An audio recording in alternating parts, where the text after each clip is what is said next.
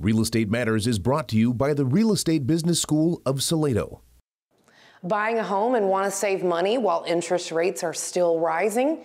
Or do you own your home, you don't want to move, but you still want to save money? Welcome to Real Estate Matters. I'm Micah Allen Johnson, and yes, interest rates are rising, but we can still save. How can we do that? Let's talk about discount points. Micah, what is a discount point? Glad you asked. Come on over. A discount point is when we buy down our current interest rate. Yeah, we pay money to get a lower interest rate. Well, who do I talk to do that? Guys, you talk to a lender, and it's very important to interview lenders so that they can meet your needs, they match your personality, and they're knowledgeable in lending.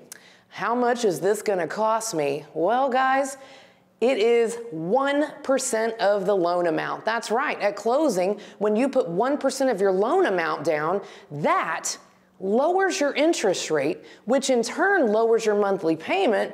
And ladies and gents in Texas, discount points are tax deductible. And you know what's not tax deductible? The thousands of dollars that you put down as a down payment. Yeah.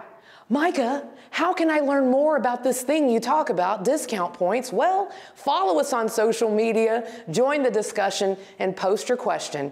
I'm here for you, Texas. And don't forget, #MicahSaid.